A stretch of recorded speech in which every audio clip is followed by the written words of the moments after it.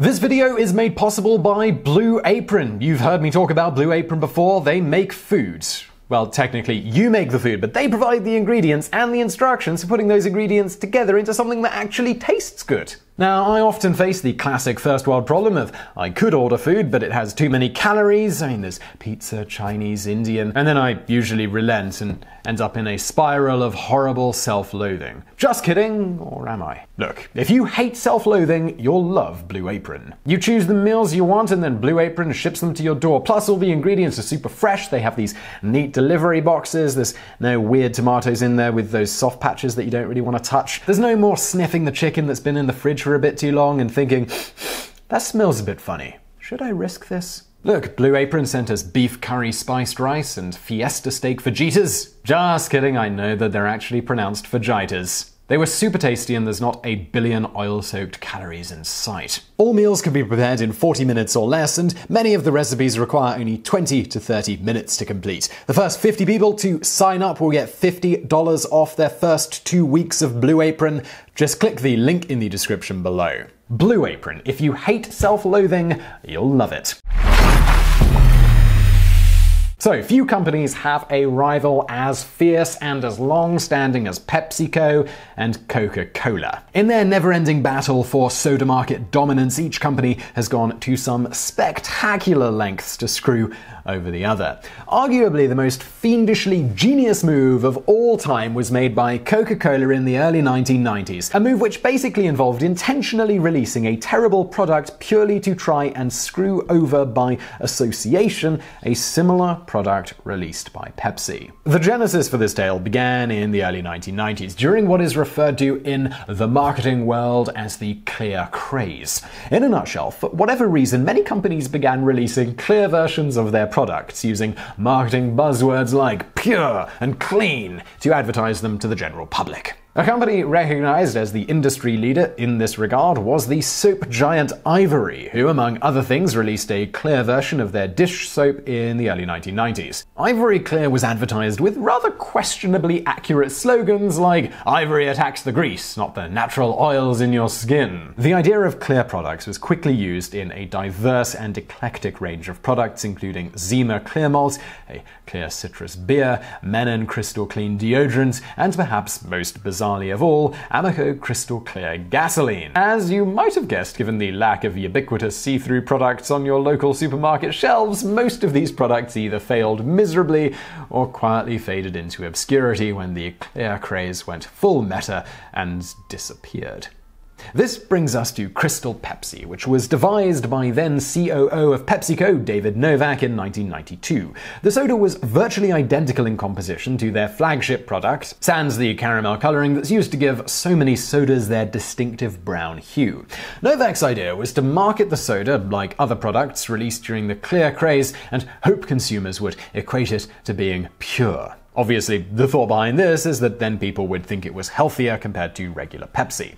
Of course, as sodas are wont to be, Crystal Pepsi was still absolutely terrible for you. For example, a 20-ounce bottle of Crystal Pepsi still contained around 69 grams of sugar, or about 16 teaspoons worth, which is the same amount that you find in normal Pepsi. Taste-wise, Crystal Pepsi is extremely similar to regular Pepsi, however, fans of the product claimed that they could still tell the difference. Nevertheless, the slight taste difference was brought up during the product's design phase, with one bottler at a Pepsi plant telling Novak, "David, it's a great idea and we think we can make it great, but it needs to taste more like Pepsi. If you call it Pepsi, people will expect it to taste like Pepsi." Novak decided to ignore these concerns and presumably also ignored the fact that by saying Crystal Pepsi was better because it wasn't brown, they were literally advertising that all their brown drinks weren't good for you. Despite all of this, Crystal Pepsi, it was rushed into production. Initially, it seemed that Novak's gut feeling was correct, and trials in cities like Denver and Dallas in early 1992 garnered positive feedback from customers. Encouraged by this, PepsiCo eventually rolled out the product nationwide in 1993. In their initial advertising blitz for Crystal Pepsi, Pepsi paid millions for a minute-long Super Bowl ad to celebrate its launch. The ad, which can be viewed in all its glory on YouTube, touts Crystal Pepsi as the drink for right now and is full of pseudo-intellectual quotes like, right now nature's inventing better stuff than science, and right now only wildlife needs preservatives. Also, because subtlety apparently died in the early 1990s, the entire ad is set in time to the Van Halen song Right Now. They followed this up by spending a total of around $40 million, that's about $70 million in today's dollars, pushing the product in broader advertising. Initial response was very positive, including Crystal Pepsi quickly capturing almost 1% of the soda market. Just as a reference point, this is good for sales of almost $500 million, or close to $1 billion today if you adjust for inflation. Nevertheless, in just over a year, the product was dead. The last batch in the initial run was shipped in early 1994. It should be noted that since this time, Pepsi has periodically re-released the product for limited runs as something of a marketing stunt, most recently having done so in August of 2018.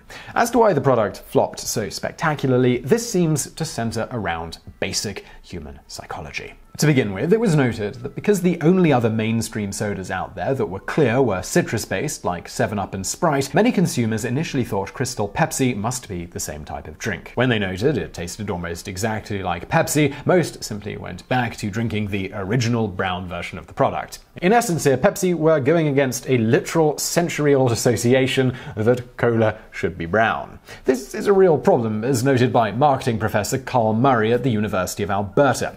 In his study, The Role of Arousal in Congruity-Based Product Evaluation, it was demonstrated that when people are presented with products that are otherwise exactly as expected, except just changing one very apparent thing, like the color, they actually show genuine psychological signs of anxiety. Thus, things like a drink that tastes exactly as people expect a brown cola to taste but is clear literally makes people's pulses rise and their perspiration increase.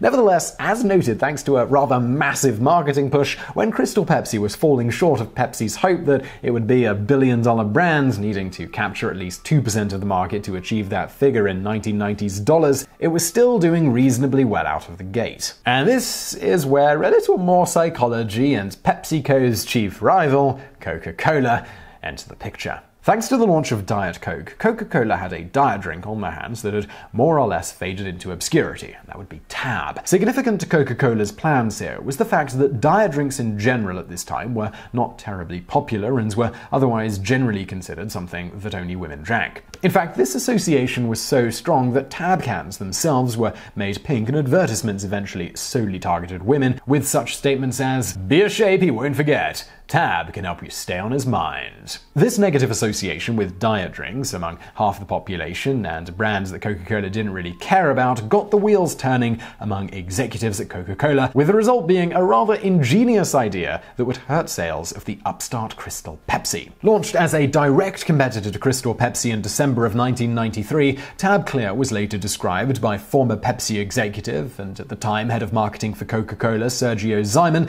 as a product the company intentionally sent to die, almost purely to spite Pepsi. In a nutshell, this was just the exact same drink as Tab, sans caramel coloring. The company also removed the caffeine from the product, another move that wasn't terribly popular with consumers. Then they very prominently featured the fact that the product was caffeine and sugar-free right there on the can. Naturally, both being clear colas, most stores stocked Crystal Pepsi and Tab Clear very close to one another. All of this combined had Coca-Cola's executives hoping that consumers would similarly assume that Crystal Pepsi was a diet drink and also caffeine-free. If accepted by the public, these two factors would virtually guarantee that Crystal Pepsi would never be a mainstream drink, no matter how hard Pepsi tried to make it a thing. In the end, Zyman called the launch of Tab Clear a suicidal mission from day one, and in an interview for the book Killing Giants: 10 Strategies to Topple the Goliath in Your Industry, he gleefully noted, "Within 3 or 5 months, Tab Clear was dead, and so was Crystal Pepsi." And now for a bonus fact.